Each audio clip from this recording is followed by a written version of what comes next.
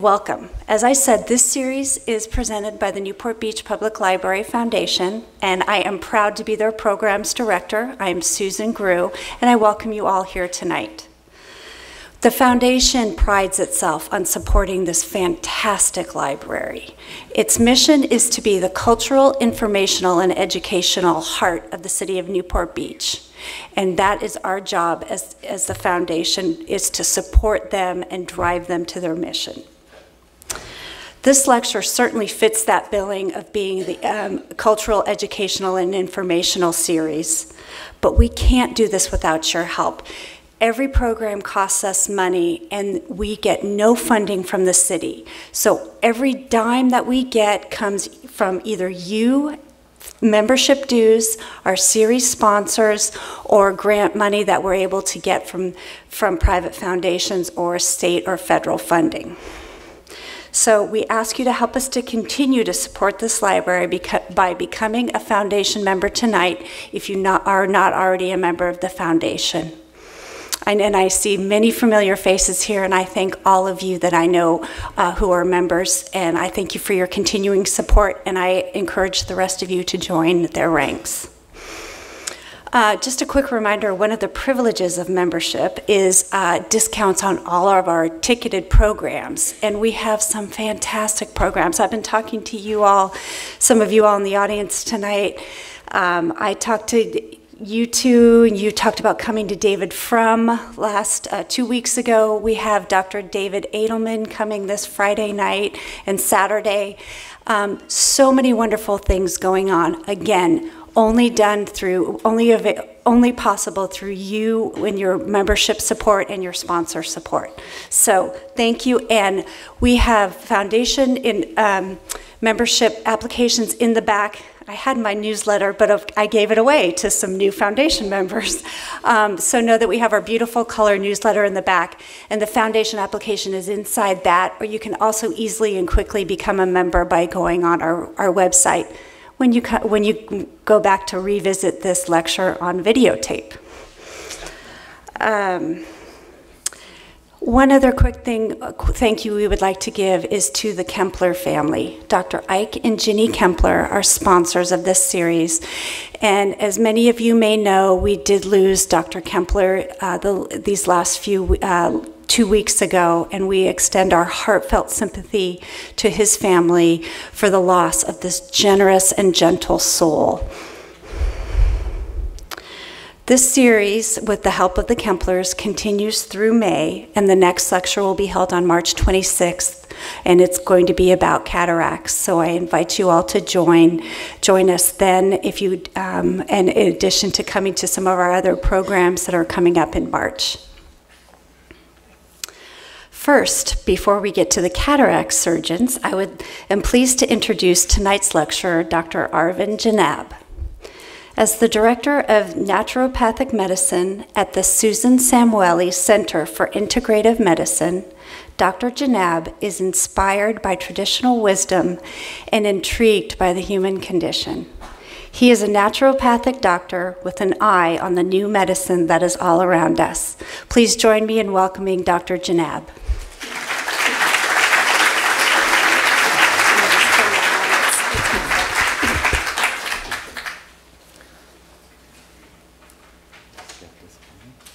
Thank you, everyone. Thank you. So as many of you heard, I'm a naturopathic doctor, and I've been with the Samueli Center for just over 2 years now. I'm happy to be here today to talk about a topic that's really close to my heart, and I'll tell you a little bit about why I chose this topic to share with you, and hopefully it's of interest to you. Before I explain that or go into that, I'll just share a quick story about what I thought when Susan first approached me to give this talk. She said, you know, we'd like for you to give a talk at the library. And it reminded me of talks I gave when I was first starting my practice in Toronto, Canada, which is where I'm from. And lectures in libraries consisted of us sitting in a circle on kids' chairs. And so I was really surprised to come here today to find such a crowd and such a great facility. So thank you for being here. I'm glad to be here. I'm glad I dressed for the occasion. Yeah. So I chose this topic, love the liver, heal the gut, Mostly because this is one of the first things I learned when I was a naturopathic student. So when I was a student back in Toronto, that was about 21 years ago now, I had an instructor who said these words to me. So it's not my title, it's his title. And he said, love the liver, heal the gut. That's really the secret to health. And I think we can extend that to say that this is a secret for healthy aging. And hopefully after tonight, you'll have a really good appreciation for what the liver's role is in your health, but also what the gut's health is and why these two organs are so important and how they relate to one another. How many of you have heard of integrative medicine in this room? Yeah, what about naturopathic medicine? Okay, great. If you have questions about what it is, we can talk afterwards, so please come up to me. I'm happy to answer questions about what it is we do at the center, how we differ from some of the varying practitioners and providers that we have at our center. I don't want to spend a lot of time talking about background information. I'd rather just dive in and talk to you about the liver, the gut, and some of the great things that will hopefully help us all stay young or age healthy. So I'm going to skip the first two slides. I'll say a quick word about our clinic. So at the Susan Samueli Integrative Health Institute, we're a multidisciplinary clinic. There's a team of doctors that work closely together. Integrative medicine really supports that model of care, which is team-based, patient-centered. And we have a wide range of doctors. So as you can see here, we've got medical doctors, naturopathic doctors, osteopathic doctors, nutritionists, traditional Chinese medicine doctors. We don't have a chiropractor. We do have nurse practitioner and also doctors who are trained in functional medicine. So as you can see, it's a large team. We work closely together. We consult on cases together and approach patients from a very different perspective than what normal or regular medicine might approach. Yeah, I'll leave it at that. Let's talk about what we'll talk about today. So we're talking about healthy aging. At least that's what I was told. I hope that's what you're here for. And the first thing, I was sitting and preparing my lecture, and I thought, well, aging is not really a disease, and I'm used to standing up and talking about illness. Aging is a normal process. So really what we're talking about is something that's normal, it's natural, and what we want to speak to is what are some factors that affect or influence how we age, and what are some ways that we can age more gracefully and more healthy. So that's really important to remember, because a lot of what I'm going to share with you in terms of how we approach aging is really to encourage healthy growth, healthy evolution. It's not to treat a disease or a condition. We expect there to be changes as we age. They're normal physiological changes.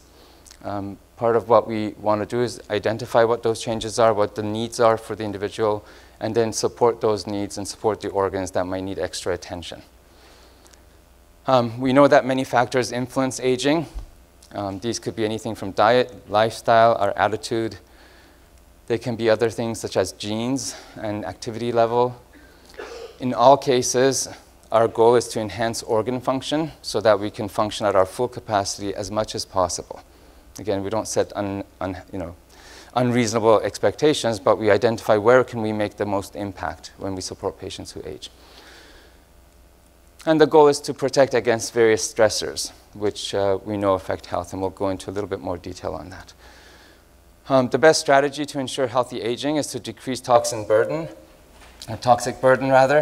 optimize immune system, decrease inflammation in general, which we're finding is more involved in many conditions, and ensure optimal nutritional status. So do you have all the nutrients that your body requires in order to do some of the things that we want it to do? And the last one, which you hear a lot, is to decrease stress, because stress ultimately is the driving force behind aging. The more we stress, the more we age, and that's been shown clinically, but also in research, that our cellular age increases with increased stress.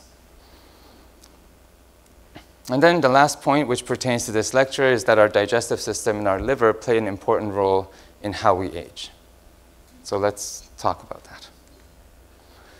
Before I go into that, let me just highlight one thing for you. So the spectrum of health to disease is a model, if you will, that integrative doctors apply when they're thinking about a patient or a person and how they evolve and go from wellness and optimal health and progress to develop various diseases.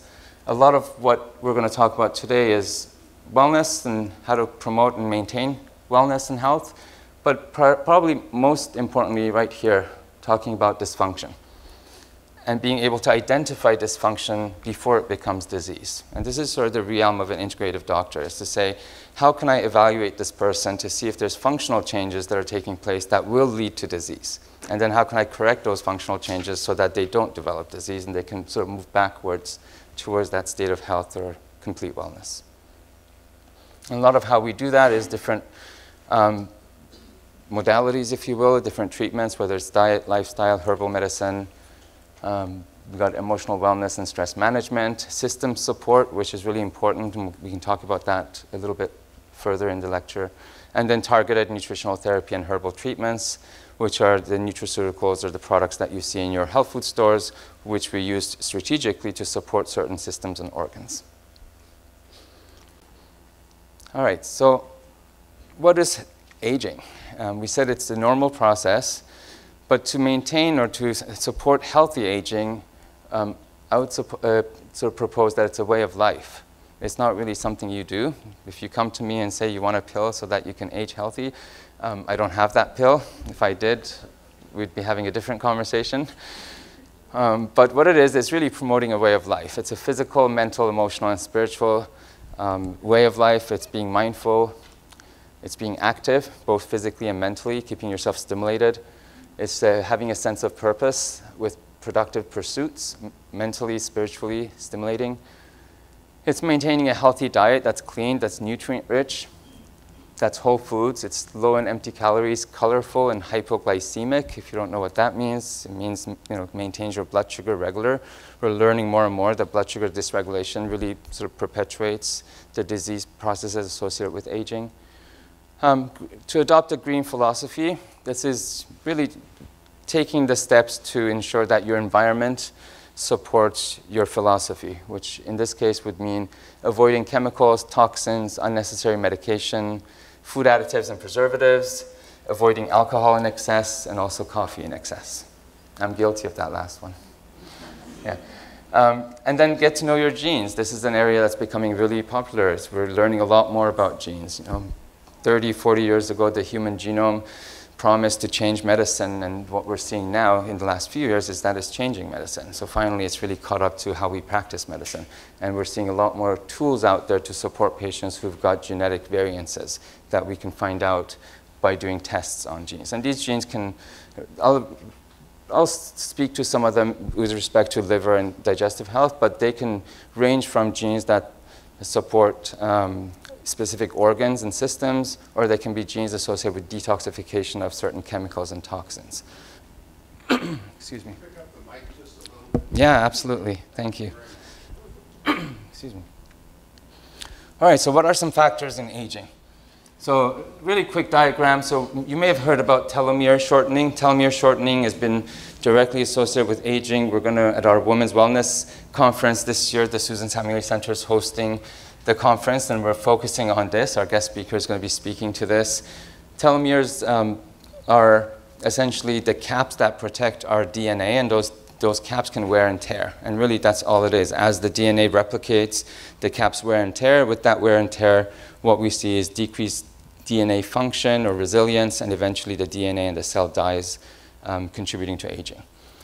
There's the chronological factors, so just the fact that time passes, and with time passing, age happens, go figure. There's oxidative stress, which is really important in our conversation today. We're going to speak about the liver, and the liver is especially involved in oxidative stress and oxidative load, so we'll speak about what this is and what it means and implicates for us. I'm going to talk about some harmful medication, surgeries, and accidents that can contribute to aging as factors, and the ability to repair cellular damage, which is also part of our oxidative stress model, but it's the repair side, if you will, or the repair component. Here's the telomere. If you want a little bit more, again, the slides will be posted for you. You can read this in detail. All I say here is that it's wear and tear of our DNA, but the lecture really doesn't focus on this, so we'll move on. And let's talk about this important relationship, the gut and the liver. So, how many of you know what the liver does in your body? Okay, it filters blood, right. Do you know how many functions the liver has? Take a guess, give me a number. 20, okay. 540? Any others? 567? Sold. No, the liver has approximately 243 functions. Yeah, it has enzymes, and it's involved in 243 different biochemical pathways, if you will, that support health. So it's a very active organ. It's an extremely important organ because of its function in detoxification, but also for a number of other important metabolic functions that it serves. So let's look at this relationship really quickly, just to set the context. So here's our intestines, the gut. Food, toxins, nutrients, medicines, everything that goes in one side, and then it's eliminated from the other side.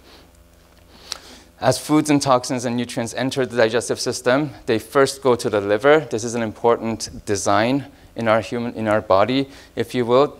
The liver wants to ensure that anything that's coming in through our digestive system is being filtered, screened, and then, and only then, it's allowed to enter general circulation.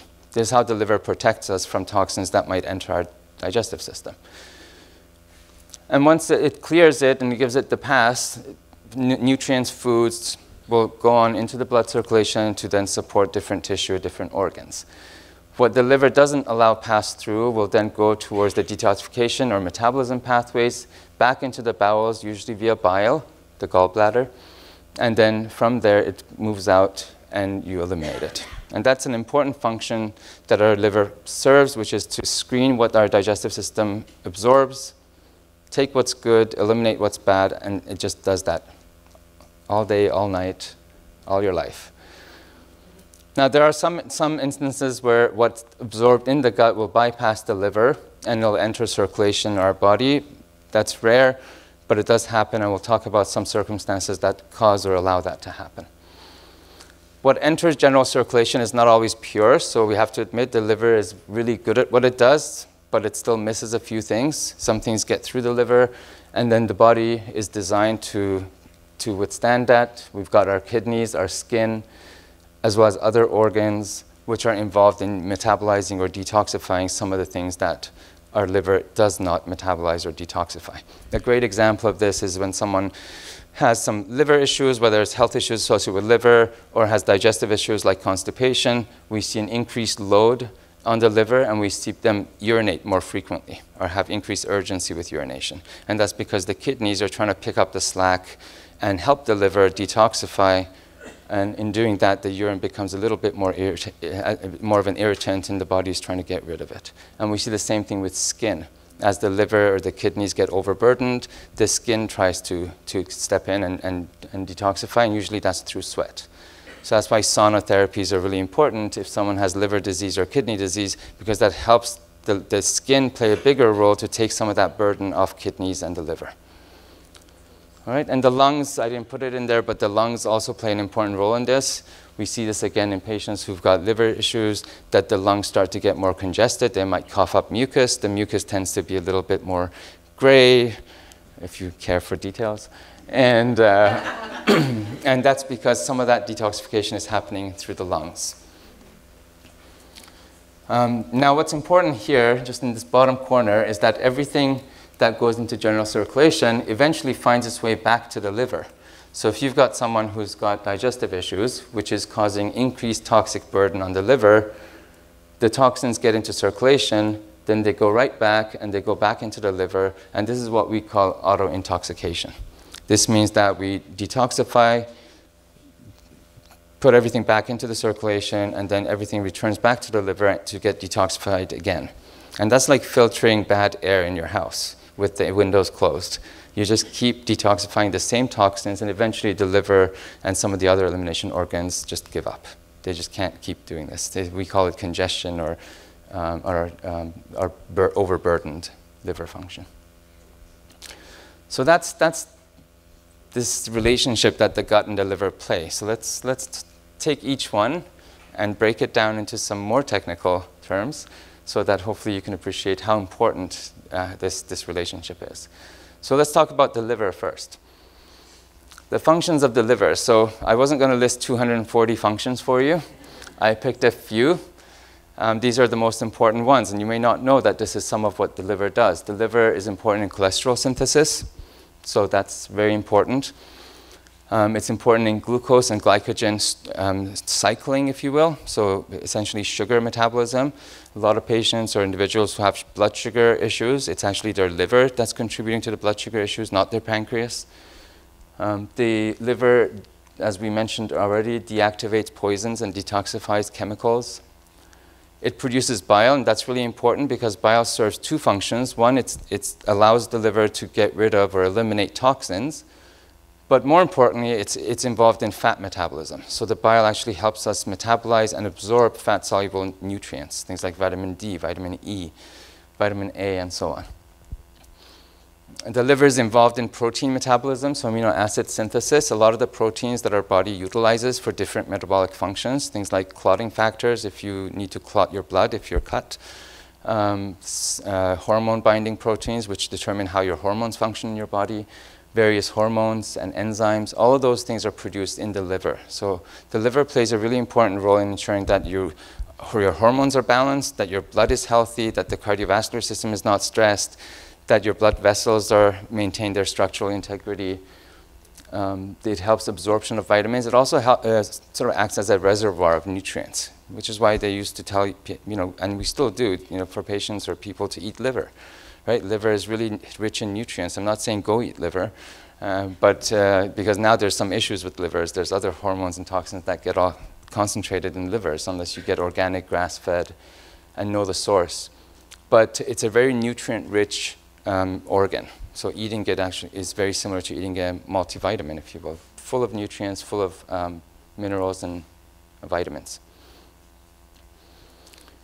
All right, and then right here, the detoxification function of the liver is best broken into two phases, and this is something that I think is really important. I learned about it as a student in medicine, but I think everyone should know about this. I think we should teach this to our kids in school, that the liver has two phases, phase 1 and phase 2 detoxification, and they each play an important role when we're detoxifying. So I'll go into another diagram for you so you can really appreciate what that means.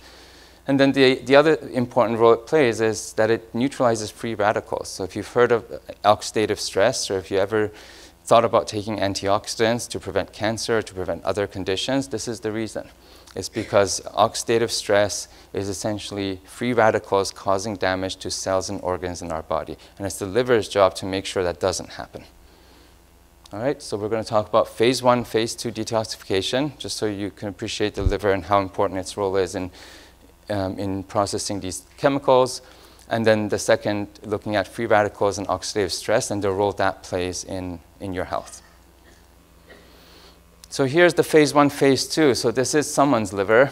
The liver is not green, and it's not this color. The liver is actually a rich blood color, so a rich brown color. As toxins enter the liver, they go through phase 1 detox, which creates intermediate metabolites.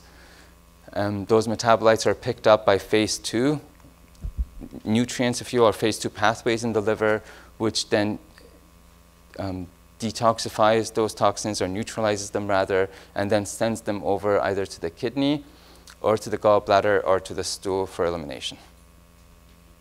Everyone's following this, right? Okay.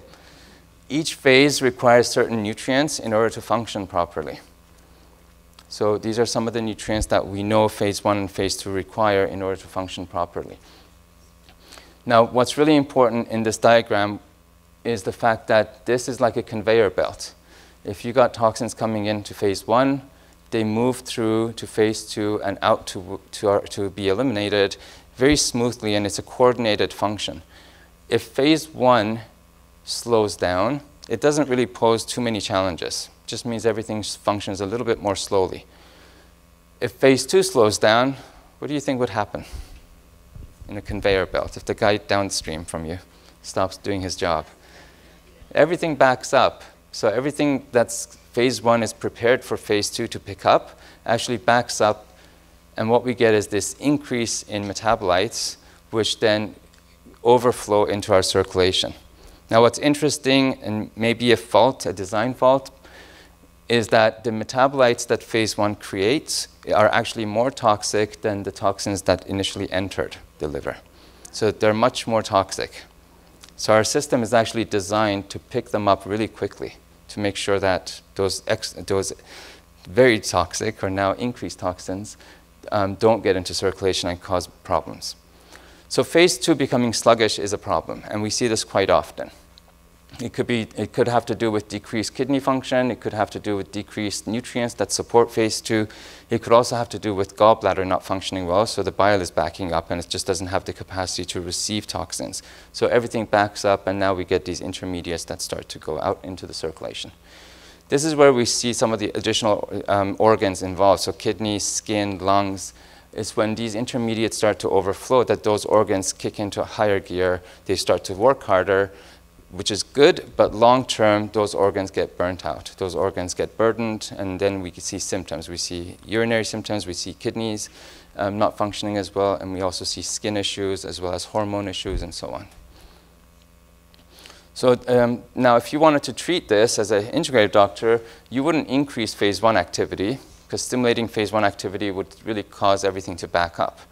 You would always start with this. We start with making sure that elimination is healthy. Everyone is eliminating well. The gallbladder is working well. The bowels are moving. The kidneys are flushing, that they're hydrated. Once we know that all the pipes are open and everything's clearing, then we go ahead and support phase 2. We say, okay, let's upregulate phase 2 and now start picking up more of those phase 1 byproducts so we can process them. Once you've got phase 2 covered, then you can stimulate phase 1 and say, okay, let's just make sure now that we can do detoxification on this patient and just really process and get rid of any toxins that are in their system. And if you've heard of detoxification protocols, you hear about them in the spring usually. There's a lot of programs out there, kits that you can buy. Some kits will take into account this phase 1, phase 2, but many of them don't. So many of them will actually stimulate phase 1 and phase 2 at the same time, and they also don't account for decreased elimination.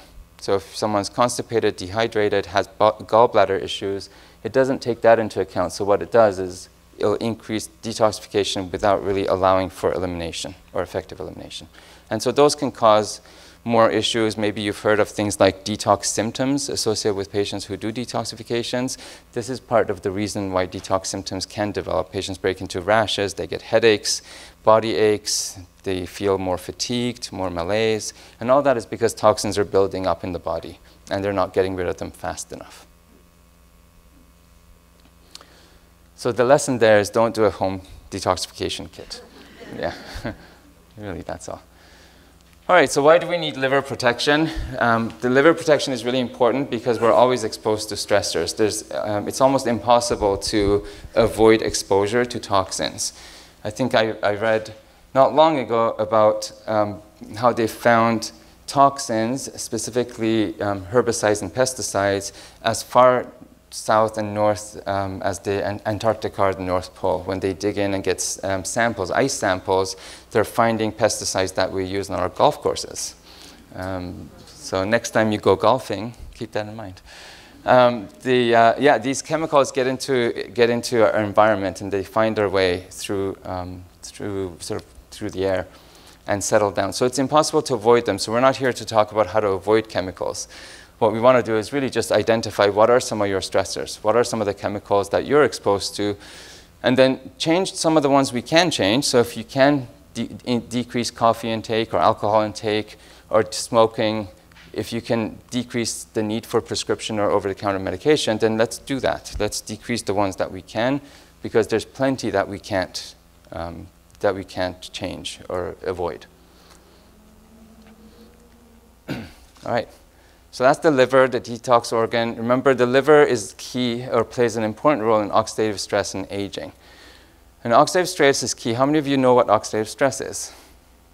Okay, so not very many. So let me give you another diagram that'll put it all into context.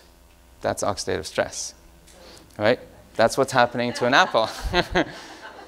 So you all know what oxidative stress is. So this is an apple that's healthy. It's not oxidized. This is the side that's oxidized. And that's really what oxidative stress is. It's oxygen reacting with different molecules, if you will, and causing damage to those molecules. So oxidative stress is when oxygen particles or reactive particles are reacting with our body, with our DNA, sometimes with proteins, sometimes with lipids, and they cause damage to those molecules. Oxidative stress leads to many pathophysiological conditions. We've identified many conditions, and we're learning more and more about how oxidative stress is involved in especially what we call degenerative disorders, things like neurodegenerative disorders like Alzheimer's, dementia, Parkinson's, or degenerative disorders affecting our musculoskeletal system, things like arthritis, chronic fatigue syndrome, heart and blood vessel disorders. In general, what we see is oxidative stress stimulates our body's immune system, so we go more into an inflammatory state. And we're seeing that inflammation is an underlying sort of driver of a lot of diseases. Most importantly right now, which is being sort of highlighted more and more, is the relationship between inflammation and Alzheimer's, as well as inflammation and cardiovascular disease. All right, so I think, yeah, we'll go this way. And just to put it into context, what oxidative stress does, well, there it is. Free radical oxidative stress can affect every organ and every system in our body. This is essentially the imbalance between the production or the production of free radicals and our body's ability to neutralize them effectively. And when the free radicals increase and our body's ability to neutralize them decrease, what we get is these free radicals that circulate around and they start to damage organs and systems, and they've been implicated in all of these conditions. And if this doesn't make you feel old if you had these conditions, I don't know what would, because this is really what we talk about when we talk about unhealthy aging, is that over time you start to develop more and more organs and system dysfunctions, which lead to multiple diseases. It's not just one condition. We see all these multiple conditions start to appear, or just an inability to repair and overcome some of the conditions, some of the situations that come up around health. Highlight what some of them are, since it's a little hard to see. Sure. So these are the organs. So I'll start right at the top, the heart. So congestive heart disease, cardiac fibrosis, hypertension, ischemia.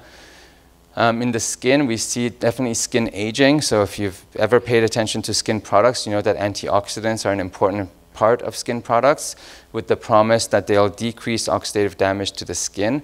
Now, that might help superficially in terms of protecting the superficial layers of the skin, but the real challenge with oxidation in the skin is that it's the blood vessels that are bringing too many oxidants into the area. So if you can't stop those oxidants from entering the skin, topically, you're not going to get too much sort of benefits. We've got kidney function that's been associated, or free radicals that's associated with kidney dysfunction. So everything from chronic kidney disease to need for renal graft and nephritis. We've got arthritic conditions down here, COPD, asthma. What you want to think about, or how you want to think about free radicals, is that anytime there's damage to tissue, which is what free radicals cause, the repair mechanisms kick in. When repair mechanisms kick in, there's increased inflammation in that organ. So all these organs can be affected by inflammation. And the result of inflammation is multiple nutrient deficiencies, because we know inflammation depletes a lot of nutrients as it's trying to manage the damage. What we also see is that there's a lot of scarring that sets in. So the scar tissue, the repair mechanisms come in and they produce scars, and that scars are non-functional tissue, meaning that when scar settles into any organ, it kind of fills the structural void, but it doesn't add to function. It doesn't really improve function or replace function. So you can have scar replace some lung tissue, so structurally the lung is protected or preserved, but functionally the lung's function starts to decline because scar tissue is non-functional tissue. And so COPD would be a common finding in someone who's got chronic, repeated oxidative stress in the lungs. In the brain, we see associations with Alzheimer's, Parkinson's, autism, migraines, stroke, and cancer. So again, the point, if you will, is that wherever there's oxidative stress, there's inflammation. Wherever there's inflammation, there's repair. Wherever there's repair, there's scarring. Where there's scarring, there's decreased organ capacity. And the combination of decreased capacity, increased inflammation, just perpetuates organ and tissue damage. And that essentially is what drives aging, if you will, or just organ death. And the rest are immune system, blood vessel, and then multi-organ effects of free radicals, which is things such as diabetes, which is considered more of a metabolic disease, not an organ-specific disease. Fatigue or chronic fatigue, which is, again, not really related to any one organ. It's a general state, and so on. All right. So how to love your liver. How many of you love your liver? Yes. All right. So that's good, because your liver loves you back. So it's not that hard to love the liver. Really, one is learn about it. So you just did. Hopefully, you've really come to appreciate that the liver plays a really important role in detoxification and oxidative stress. And just the more you know about the liver, the more you'll be able to make choices that protect your liver or help support your liver. Eating foods high in antioxidants is a really easy way to support your liver. If you don't know what foods are high in antioxidants, think colors. The more colorful you eat, the more antioxidants you're eating. And I've got a list of antioxidant content of some of the common foods that we eat, just so you can see what the actual levels are and how they compare with one another. You want to eat foods that promote healthy detoxification. So some of these foods are known to be excellent for the liver, things like turmeric. Most of you have probably heard of turmeric. You can add it to food. There are also foods such as artichoke. Artichoke has a very specific affinity for the liver. It helps support, and it's actually put in pills and sold for $30. But you can just go buy some and steam it. It probably doesn't have the same effectiveness, but if it was part of your diet long term, you'd see benefits instead of having to go on a course of pills. Other foods, things like dandelion greens, are bitter. They have a very strong affinity for the liver. The next time you use pesticides to kill them, think about that. Make sure you're hydrated. Hydration is key. The liver, like anything else that you clean, is going to need some hydration. You need some fluids to flush things out. So the more hydration while you support with other foods and nutrients and herbs, the better. Ensure healthy elimination. Again, can't speak to this enough. If you're not eliminating well, your liver is constantly being auto-intoxicated, meaning that it's working really hard to get rid of things, but it's having to reabsorb and refilter the same toxins that it already filtered once. And so it just continuously starts to become, or progressively becomes, more and more burdened. Minimize the need for medication, so where you don't need medication, so if there's alternatives that you can consider, if it's over-the-counter or prescription, take steps, whether it's with your doctors, but look at options for decreasing medication and promoting wellness and promoting health through other means.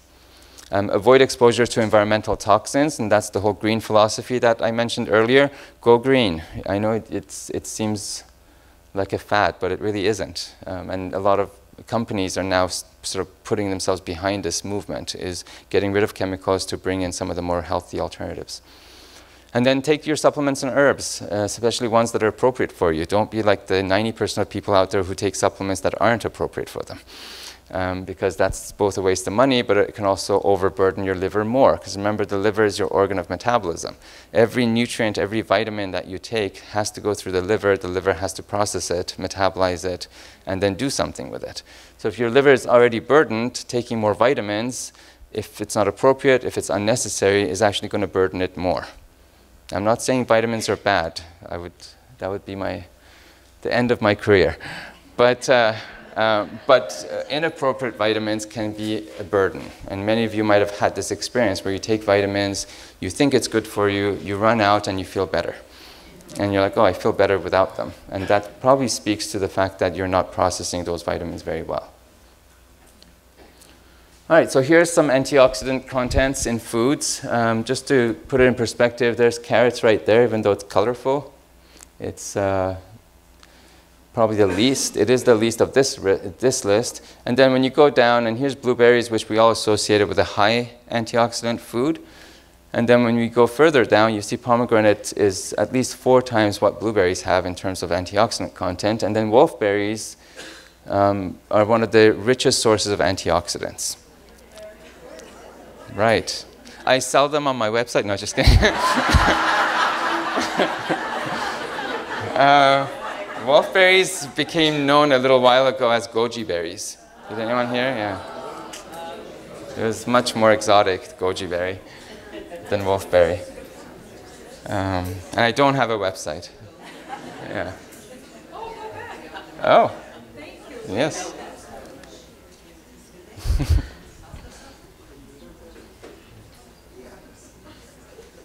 All right.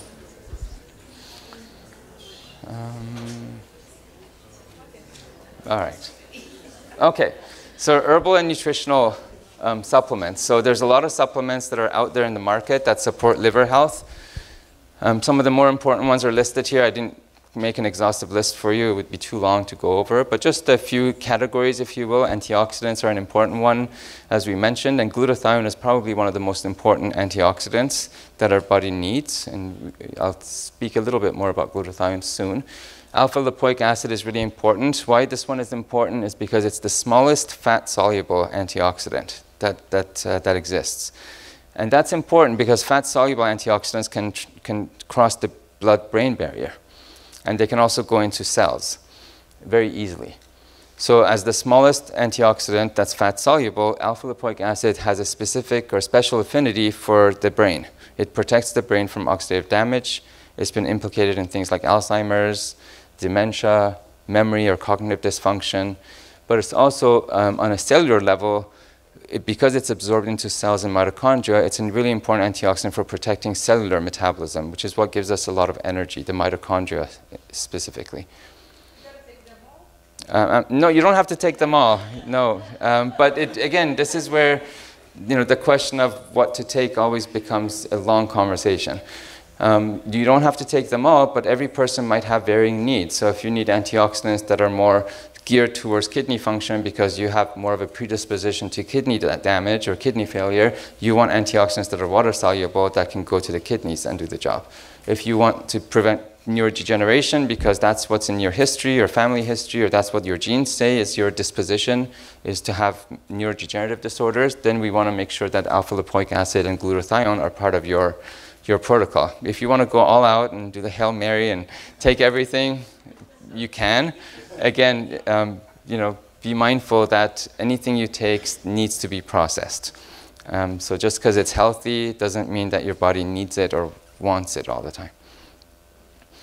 Okay, selenium and CoQ10 are especially important for cardiovascular health. Vitamin C is water soluble. It's good for everything, but can be good for kidney or blood vessels. Vitamin E is especially good for heart and also brain because it's fat soluble again, so it can cross the blood-brain barrier. We've got some plant sources of antioxidants, things like green tea extract, grapeseed extract, or bilberry, all sources of antioxidants. The antioxidants are called proanthocyanins. I didn't put them up there. You don't need to know that. Usually they'll just say extract from green tea or bilberry or grapeseed. Then there are specific nutrients to support phase 1, phase 2, and now you're experts at phase 1, phase 2. You know more than some doctors do now.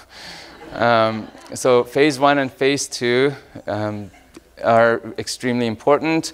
Now, if you have a need for detoxification or liver support, you always start with phase 2 nutrients, then you proceed to phase 1 nutrients, right? That'll be a quiz question. So, because you don't want to stimulate phase 1 if your phase 2 is sluggish, because then you're going to get more metabolites, more toxins, and more symptoms associated with detoxification. And some of the nutrients here, methionine, glycine, vitamin B12, they're also listed in that diagram that showed you phase 1, phase 2 at the bottom, so you can tell which one is for which phase. And then herbal products, things like milk thistle, dandelion, turmeric, red clover, schisandra berries. These are all wonderful herbs. They all have a specific affinity for the liver. This is what they look like. And there's a bonus prize for someone who can name them all. Anyone? No, that's turmeric, yeah. It's the same family as ginger. Yeah, this one is milk thistle. Yeah, that's the thistle. I mean, that gives it away. This one should be familiar. Yeah, dandelion. Dandelion. I was going to say it doesn't hold any grudges. We've been killing it forever, but it's still good for us. We take the leaves, not the flowers. Well, you can take both. Yeah, the whole plant, but the leaves are especially. The leaves can be. The leaves are especially good, but also the root. So it's really the whole plant. Yeah, the leaves they make wine with. Has anyone tried dandelion wine? No? Yeah, they make wine. There's wine. They make wine from the flowers, not the leaves. Sorry, the flowers they make wine with. The greens you can buy in the store and just steam them or fry them with some butter and lemon and mustard. That's the Italian way. Yeah, you can juice it. That's red clover. Red clover has an affinity for the blood. It's the liver support, but it purifies the blood. So especially good if patients have inflammation in the joints or they have skin afflictions because of toxins. The red clover helps to purify the blood and get toxins out. This one is new to most of you. I'll be impressed if anyone guesses this one. That's Schisandra berries. Schisandra berries is from Chinese medicine. We learned about it through Eastern medicine. It's a hepatoprotective. It actually protects the liver. There's been studies done now for years that the combination of Schisandra berries and milk thistle can decrease liver enzymes in patients who've got elevated liver enzymes far better than some of the medications which work short-term, but long-term they cause more liver damage. And so in a lot of patients with chronic liver disease, specifically hepatitis C, the combination of these two herbs has proven to be much more helpful and recommended by even the medical community as an alternative and a healthy alternative to some of the antivirals that we use in hepatitis C patients. And this one is chelidonium. Chelidonium is one of my favorite herbs when it comes to liver. It has an affinity for the gallbladder specifically, so it increases bile excretion. So it kind of stimulates your body to release bile, and the more bile you release, the more you support phase 2. So essentially it's like declogging the detoxification pathway. So you stimulate bile, and getting rid of bile is really important. We're learning more and more. The more we stimulate bile to leave the body, the more we can affect things like hormones, cholesterol, and also liver detoxification in general.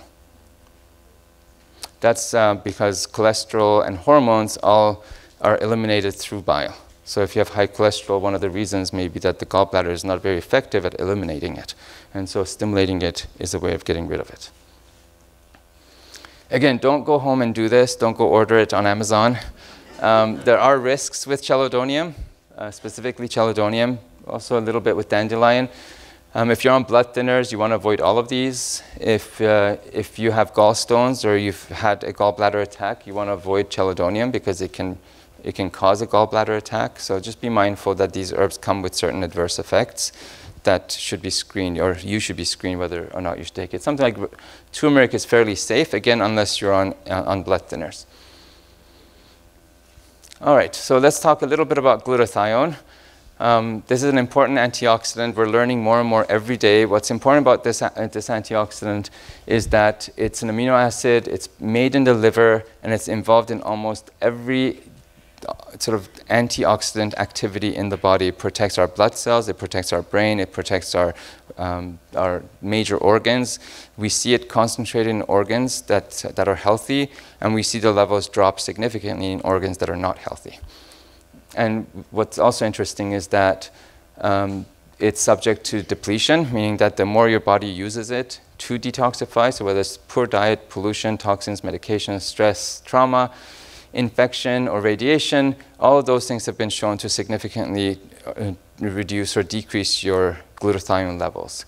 We also see that it's directly associated with age, or not associated with, but it's depleted, or the levels decrease with advancing age. And the last thing here is that there are certain genes that are involved that we're learning about. So there's genes involved in the metabolism, whether it's the synthesis of glutathione or some of the cofactors. And these genes can decrease a person's ability to produce or recycle glutathione. And that's really important, again, because the body really depends on this recycling of glutathione, where it neutralizes an oxidant, and then the glutathione is reset, if you will, in the liver so that it can go back out and neutralize the next oxidant. And if it can't recycle itself, then you essentially start to run out of healthy glutathione. And this is just a quick graph just to give you a visual on how glutathione levels are measured with age. So at age 20, they're at their highest. And as you progress with age, they decline significantly. And then oxidative stress levels increase significantly. Now, there are tests for this. So just so you know, there's actually a lot of tests that have been developed that can check for glutathione levels in your body, but also check for oxidative stress specifically. So we can actually go in and check to see whether or not your oxidative stress is high or whether your oxidative stress is low, and whether or not your glutathione levels are high, whether or not glutathione levels are low. And we can also check for phase 1 and phase 2, whether phase 1 is slow, whether phase 2 is slow. So there's a lot of functional tests that have developed over the years as functional medicine, integrative medicine has evolved, where we can actually go in and functionally check for these things before we diagnose patients with diseases. We can say, hey, you've got increased oxidative stress associated with decreased glutathione. Then we can support those patients with glutathione and see oxidative stress levels go down. Okay, that was the liver. Now, now I have 7 minutes to talk about the gut. All right. Okay, I'll make this quick. The gut is easier. Most of you know more about the gut than you know about your liver. So a lot of conditions affect the gut. It's really important to be mindful of that. So we see large numbers of our population are afflicted by GI diseases. So everything from simple GERD to gallstones, celiac disease, Crohn's, ulcerative colitis, irritable bowel syndrome, which at least 15% of the population is being diagnosed with this, hemorrhoids, 75% of patients over 45, diverticulitis, which again we see with age, and anal fissures. All of these speak to the health of the digestive system. And the reason that's important is because a healthy digestive system is the first step to a healthy liver, which is the first step to healthy aging. If your digestive system is not healthy, then all the nutrients, toxins, all the inflammatory elements, all those things are getting absorbed and they burden the liver to have to work harder. The more the liver has to work, the more oxidants it creates, the more it's depleted of nutrients, and that cycle is generated. A lot of symptoms associated with digestive symptoms or system, as well as malabsorption, are common. Most people experience these symptoms. I won't make you put up your hands. But I think we all know that most of us at some point or another, whether it's for a short period of time or whether it's for an extended period of time, we experience some of these symptoms. And they speak to how well we might be digesting or breaking down foods, but also absorbing and assimilating the nutrients in foods. I'm sorry? Okay. So this one in particular is symptoms associated with low stomach acid, which is required to break down the food, also malabsorption.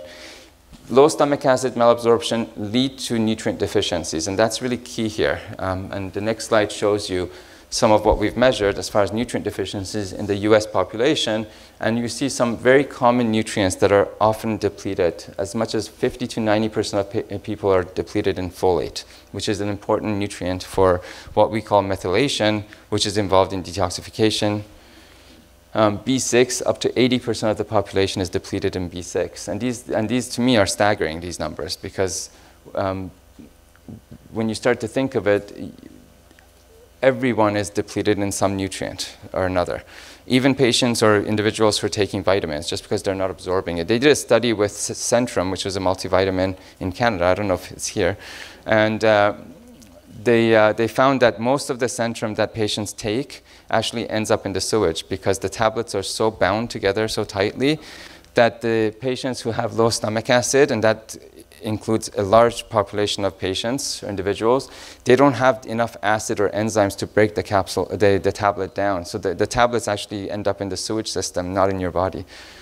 And I don't work for a company that's a competitor. I probably shouldn't have said Centrum. Just erase that from the video. But yeah, so these are some nutrients, and that this again speaks to our absorption. If you can't absorb, you're not going to get the nutrients. If you don't have nutrients, you can't detoxify. If you can't detoxify, you get more oxidative stress, which then we turn into that apple. All right. Intestinal flora. This is a big topic. You probably have heard of it as microbiome. It's a very hot topic. A lot of research going on right now in microbiome, which is looking at the role microbiome plays in our health and longevity. Every day we're learning more. I'm overwhelmed by it, and I'm very involved in this, and getting to know the research, but also in health.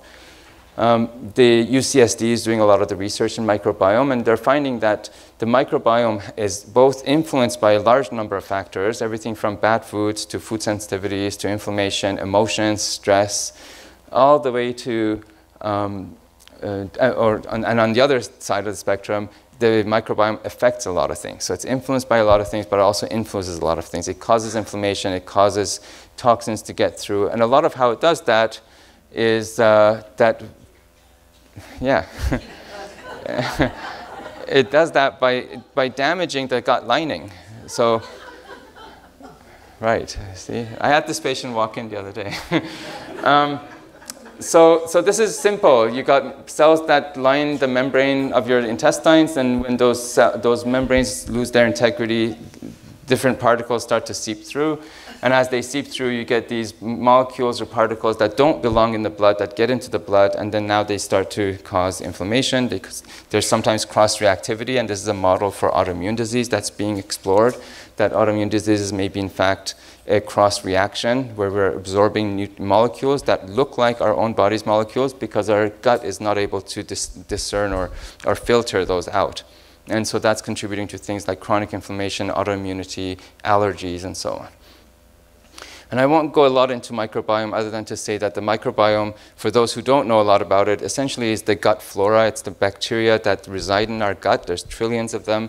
There's probably hundreds of different species, if you will, or strains. It's really complex because we look at it as being influenced but also influencing. So the challenge for us providers is to identify, is the gut microbiome unhealthy because of factors downstream, or is it unhealthy because of poor diet, or is it unhealthy because of lack of probiotics, which you probably hear everyone should be taking probiotics and so on. So leaky gut was what it was known as. Now we try and be a little bit more professional, and we call it intestinal hyperpermeability. It sounds nicer or more professional, and really that's all it is. It's increased permeability in the gut. And this just kind of, I know it's probably hard to see from back of the room, but this really just speaks to some of the influences. So stress, toxins, food particles, pathogens, drugs, infections, which cause GI inflammation. Inflammation then drives the damage that causes leaky gut, if you will, or hyperpermeability, which then causes the immune complexes to form in our blood, which then goes on to cause systemic inflammation, and then eventually poor health. Anytime you see systemic inflammation, you have to think increased oxidative stress. Anytime there's inflammation, there's oxidation. And that's key. All right, so how to heal the gut. So in this case, it's simple. You avoid unhealthy foods, decrease inflammation, improve elimination. Starting to sound redundant, right? Yeah, so it's simple. Like at the end of the day, it really, and I'll summarize it for you. There's really probably 8 points. If we can all stick to these 8 points, we'll see great improvements in our health, not just with respect to aging, but I think all of our health. Correct the microbiome, support healthy digestive function. That could be through enzymes, through bitters that stimulate digestion. It could be through diet choices or how we prepare foods. Using herbs and supplements to protect and heal the lining of the gut, and there's many of these, and I'll speak to some of them. And then avoiding NSAIDs when possible. So aspirin, we know aspirin. A lot of people over the age of 60, 65 are taking aspirin. Aspirin is an irritant. It causes a lot of inflammation in the digestive system. Again, I'm not saying stop taking aspirin if you've been prescribed it by your doctor, because there's great reason to take aspirin.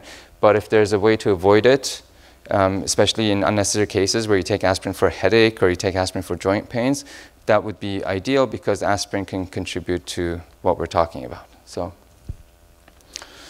okay, and I don't have nice pictures for the herbs and nutrients for the gut, but I'll just go through this. I'll name a few just as examples. I'm happy to answer questions afterwards if you want more detail. Digestive bitters. Most of you are probably familiar with bitters. Swedish bitters were popular for a long time. Bitters are essentially exactly what it's called. They're bitter. The taste bitter stimulates digestive secretions.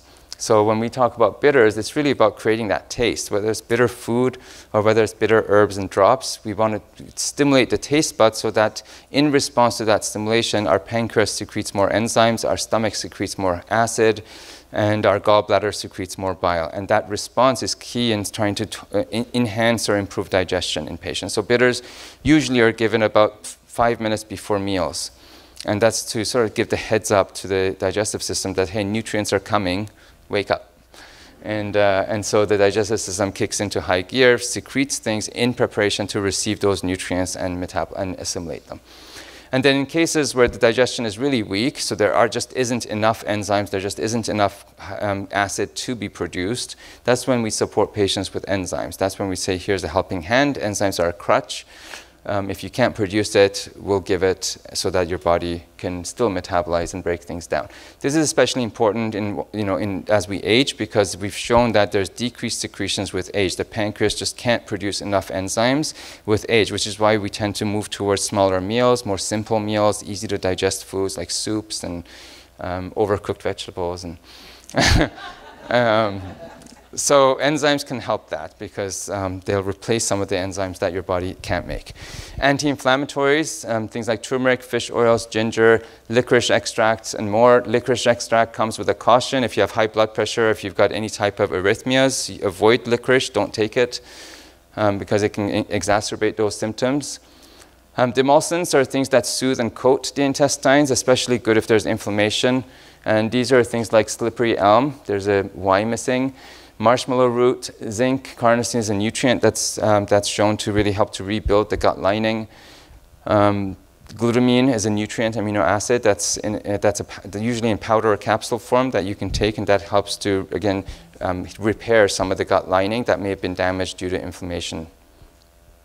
Fiber, really important to help keep regularity, but also a binding agent. Fiber as a binding agent helps to bind bile, which is really important, because as much as bile is good for us, bile is also an irritant. So patients who have, or people who have a lot of bile going into their intestines without enough fiber actually experience a lot more bloating, gas, irritability, because bile irritates the stomach lining. And we've seen and know now that bile that's unbound to fiber can cause dysbiosis, it can cause leaky gut syndrome, it can cause inflammation, and so on.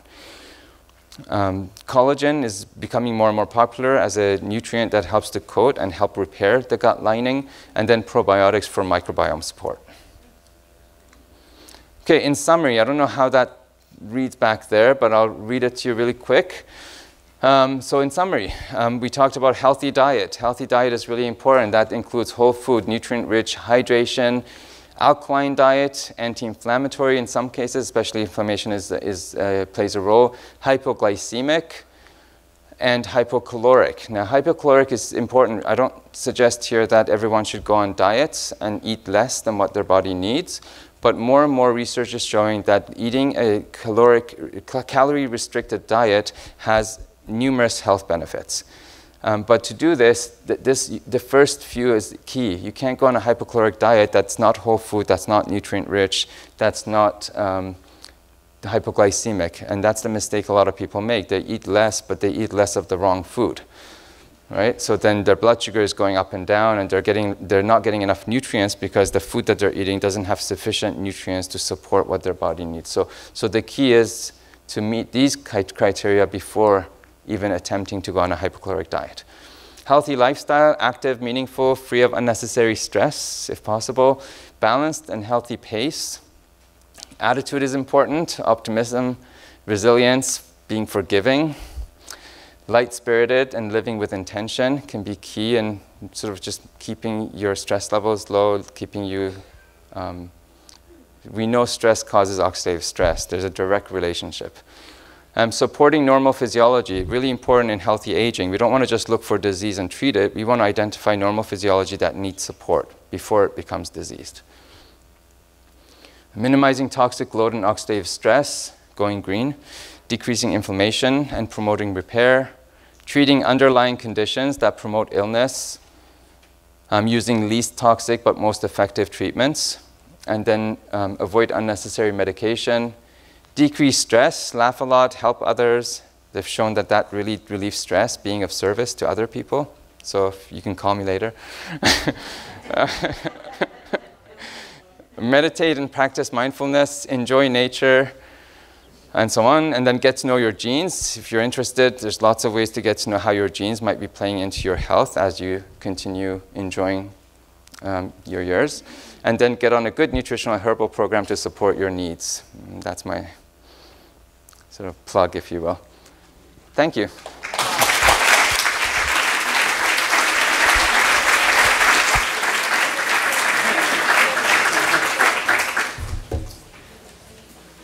Thank you, doctor, and thank you for getting through all that very valuable information. I didn't think you were going to be able to do didn't it, think so and either. good job.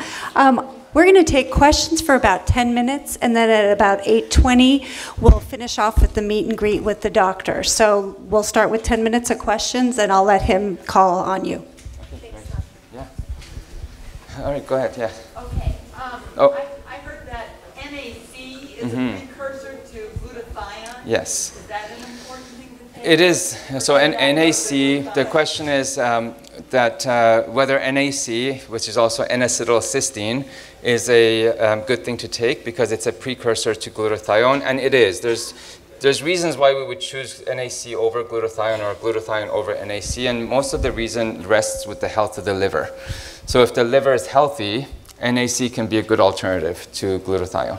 But if the liver is not healthy, because the liver is needed to metabolize NAC and turn it into glutathione, it's not a good choice. So it really depends on the health of the liver.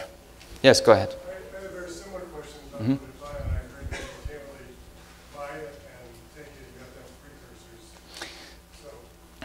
precursors. Yeah, so glutathione, the precursor, you can absorb. So there's been some questions about whether or not glutathione is absorbed effectively. So by taking some of the precursors, like N-acetylcysteine, you absorb better, and then that gets to, that's a valid question. What's happening now is there's more and more forms of glutathione, like liposomal glutathione, that's coming into the market, that's much better absorbed. Liposomal, which is usually bound to a fat-soluble molecule, often it's lecithin, and that actually allows it to get absorbed much better. Yes, I'll go here first. Methylated B vitamins. I've Yes. recently started taking them, but I'm curious whether that tells me that my phase 2 is not doing as well, or is there some other reason why a methylated B is better than So methylated B vitamins, the question is whether or not there's a reason why methylated B vitamins might be better than regular B vitamins to take. And you're speaking specifically to methylfolate and B12. Those are the ones that come in methylated form. And what we're learning through the Genome Project actually is that 30% or more of the population has variances in their genes which are required to metabolize B vitamins, specifically B12 and folic acid. And in that 30% population, they're unable to use the unmethylated forms. And so now a lot of companies are switching out of folic acid and using methylfolate instead, or methylcobalamin or methylhydrocobalamin, because the methylated form bypasses that pathway. So you might be asked by a provider to, one, you could they might look at your genes. So if you've heard of the gene MTHFR, has anyone heard of that? Yeah, so that's your methylation gene. That's the one that we're checking in patients to see if they have any methylation issues. And whenever things like homocysteine levels go up in the blood, if you've had homocysteine levels be high, which increases your risk for cardiovascular disease, there is a risk or a likelihood that the methylation pathways are compromised. And so by giving methylated products, we actually bypass that genetic defect and we see improvements in patients. So there is a really good reason to take methylated products, yes. The disclaimer there is that if you take methylated products, if you haven't all your life, you can really upregulate those detox pathways very quickly. And so some people can over-methylate as a result, and so they get symptoms. They get anxiety, they get insomnia, they might have different symptoms that they develop because of over-methylation. And that's just a reaction to suddenly upregulating or cranking up those pathways that have been dormant for so long. Yes? My question's about antioxidants and how long they last. If you had a cup of blueberries at 8 o'clock in the morning, Yes. how long before you got to fill the tank again? Yeah, great question. So the question is, how long would antioxidants last once you take them? And whether taking a cup full of blueberries in the morning would last you all day, or would you need to go back and fill your cup or tank? So it's a great question. I don't know that I have an answer to that. I think it's good practice to include antioxidant-rich foods in your diet, so you're intermittently eating antioxidants. I would say that I'm trying to think of how our tests work, because we test it and we're able to measure antioxidant activity and make certain inferences from it. So And we don't tell patients to come in a certain time. So I think you're good. I think if you had blueberries in the morning, you probably want to have it at lunch and again at dinner. But I'm not sure it's because the levels really drop. I think that so we load patients. So if you load up with antioxidants and increase your reserves, you're probably good. You'd be resilient. You can go a day without eating antioxidants and not worry about oxidative damage. But if you're going into it with low reserves and low resilience, then you might need a little bit more. So loading up with antioxidants is a great way to make sure that you've got reserves moving forward. I'm going to go back there. I just have two real quick questions. Yes. Is it good to have apple cider vinegar with some water in Mm-hmm. the morning? Because I've been told that that's really good for the gut. And is it also better to drink kefir instead of taking probiotic? So the question is whether or not it's healthy or good to take apple cider vinegar in the mornings with some water to support the gut. And the second question is whether kefir can be a good alternative to probiotics. And both, the answer is yes. Apple cider vinegar in some water is excellent for stimulating the gut. It's not good for everyone. Apple cider vinegar can be irritating. So if you've got inflammation in the stomach, so gastritis, or if you've got heartburn, chronic, where there's inflammation in the esophagus, that can really irritate the condition. So be mindful of that. But it's alkalizing, yet it stimulates digestive secretion. So it's also becoming more and more known as a metabolic stimulant, that it stimulates digestive function, it stimulates metabolism. As far as kefir goes, you only get certain strains in kefir. So for maintenance, it's probably a good idea. If you do kefir, I would rotate through different suppliers just because different brands will have different strains of bacteria. And so if you're going to go for fermented food products, I would include different varieties in that so that you're not constantly eating only the same few strains that company uses. But if you're looking at probiotics more therapeutically, so you have a specific condition or specific needs, then kefir wouldn't be a good alternative. You want to go straight for some of the researched strains that have the evidence behind it, and the levels you get in a therapeutic dose for treating conditions is much higher than the levels you'd get in kefir. So I have to go back there first, please. Yeah. Are you able to do a full assessment at the Integrative Medicine Center? I mean, where does somebody, I don't know, Yes. I've never seen that blood test. Like ever. Mm-hmm. Yeah, no, it's not very common. So the question is whether or not you can get a full assessment at the Samueli Center, and that this is not really common knowledge within conventional medicine models of care. And the answer is yes. So we do a lot of functional testing, sometimes driven by the need. So depending on what the person has in terms of symptoms or conditions, or if they just want to run all the tests, depends how much money you want to spend. There's a lot of tests. You can literally spend $5,000 on tests if you wanted to. But each test ranges from $50 to $600 or $700 for some more specialized tests. And yes, we absolutely can. And you'd be surprised at things we can measure. It's just they haven't existed in medicine yet because the model of care wasn't there. So as we are learning more about functional medicine and the preventative medicine, integrative medicine, we're developing the tools to measure the things that we need to do our job. And so there's a lag period between the concept and the tools to support it. I just wanted to ask a question. What is your belief on drinking alkaline water? So I don't know that I can. I mean, alkalinizing the body is really important. I don't have a specific opinion on alkaline water. Yeah. Mm-hmm. Yes.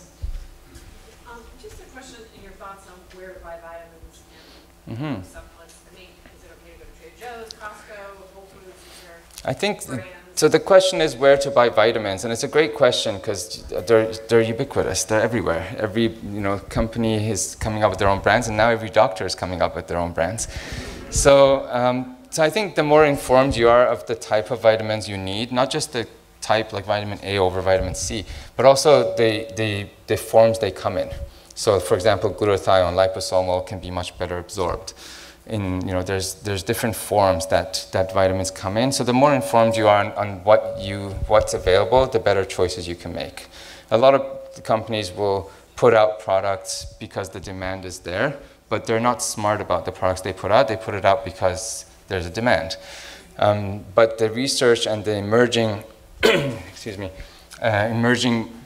supplements, they really take into account absorption. They take into half-life, routes of administration, so how you take it. So I think the question is, if you're looking to make a choice by yourself, then it's a little harder. Having someone to support you and help you make those choices can definitely pay forward, because you'll save a lot of money on supplements that your body doesn't need. So again, you know, it's my answer would be get good support. I think it's a field that's exploded in the last decade or 2 decades, and even we're having a hard time keeping up. Yeah. I'll go here.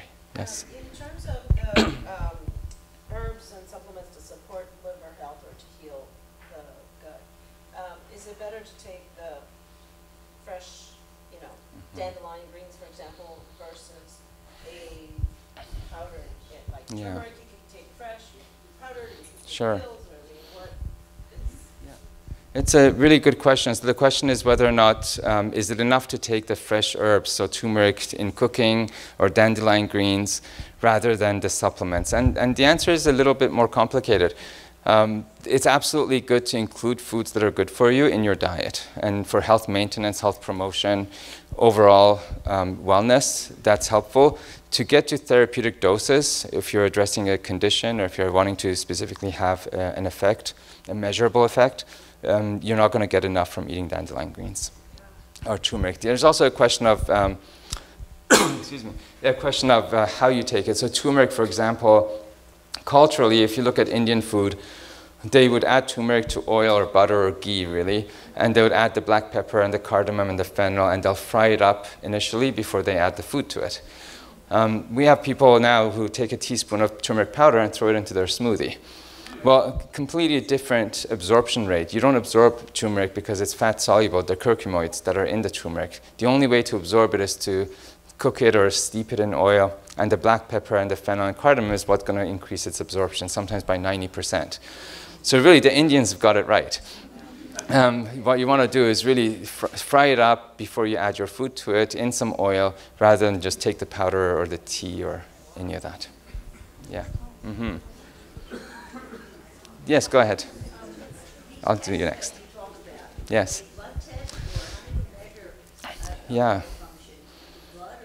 So there's a range. So we do blood testing, we do urinary tests. There's a lot of urinary tests that look for metabolites. We also do salivary tests, looking at the saliva for that information. Some of them it's a combination. So when we do something like Nutrival, which is a full nutritional profile that looks at our detox pathways, oxidative stress, and individual nutrients in our body, it's 3 different samples they take.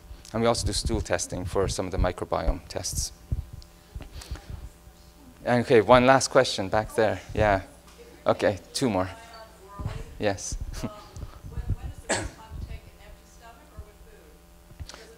Yeah, it does matter. Glutathione is more fat soluble, so you want to take it with food or in the liposomal form. So if you're taking liposomal and it says on the bottle, take on an empty stomach. Yes, because that's liposomal. So liposomal will get absorbed because it's bound to something that gets absorbed. And in fact, you'll get more of it when it doesn't get diluted by food. But if it's not bound to it's not liposomal, then you're going to need the food to be able to absorb the fat solubles better. Okay, last question. Yes. As we might have to take quite enough supplements, sometimes I heard that it does make sense to take like a certain period, 4 months or 3 months, and then have a break. Yes. Or that depends on each type of supplement to go on. Yeah, so the question is how we take supplements. So the question whether or not taking supplements for a period and then taking a break is of any value, and the answer is absolutely. We recommend not only taking it for a short period but then stopping, but also rotating supplements, not to take everything all the time. The body doesn't like taking supplements all the time constantly because it gets used to it. And you don't really want your body to get used to it. So we often, or at least I often would say, rotate supplements. So make sure that, maybe for a few months you're taking certain supplements, and then you take a break, then you start a new set of supplements. And ideally, you tie that to certain goals. So you say, okay, we're going to do support liver detox and elimination for the next 3 months. And once we achieve that, then we'll move on to do something else. So by rotating supplements, what you're doing is you're preventing your body from becoming habituated to those nutrients or supplements that you're providing it. Yeah, thank you so much. Yeah.